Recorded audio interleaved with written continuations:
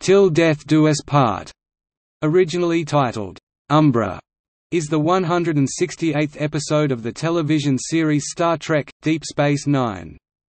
It is the second of the series' final 10-episode arc.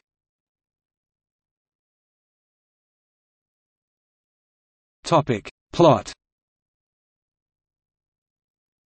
Kai Wynn visits DS9 and tells the emissary that she will officiate his marriage to Yates, and not the Vedek that Sisko chose.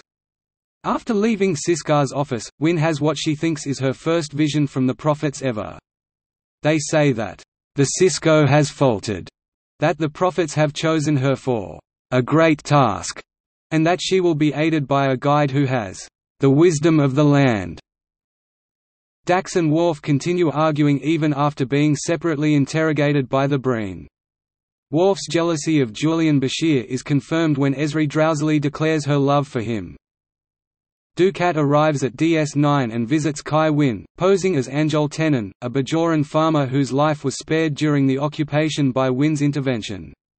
Wynn believes then that this is the man the Prophets sent to be her guide, someone who has the wisdom of the land. Wynn and Anjol quickly become very close, to the disapproval of Solbor, one of Wynn's aides. Cassidy is angry when Benjamin tells her what the Prophets said of their engagement to be married. Despite a discussion with Kira Nerys and another vision from the Prophets reaffirming their warning, Benjamin marries Cassidy in a last-minute ceremony officiated by Admiral Ross. Wayan orders Damar to go on a trip aboard a Jem'Hadar ship with him but doesn't tell him where. Arriving at the rendezvous point, some Breen soldiers beam in along with Dax and Worf. Wayan announces that the Breen have allied themselves with the Dominion.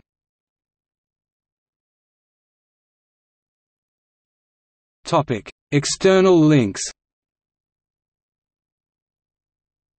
Till Death Do Us Part on IMDb. Till Death Do Us Part at TV.com. Till Death Do Us Part at Memory Alpha, a Star Trek wiki. Till Death Do Us Part at StarTrek.com.